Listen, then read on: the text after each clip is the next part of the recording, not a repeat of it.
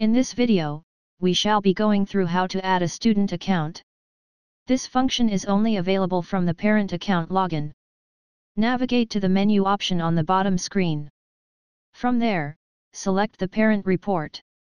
In the parent report, you will see a button with a plus icon. Click on it and this will bring you a dialog that requests student information.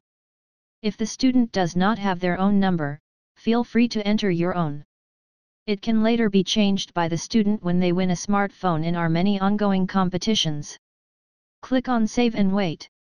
The app will notify you when the student account has been created successfully. Congratulations on adding a new student. You can now use this new account to answer questions.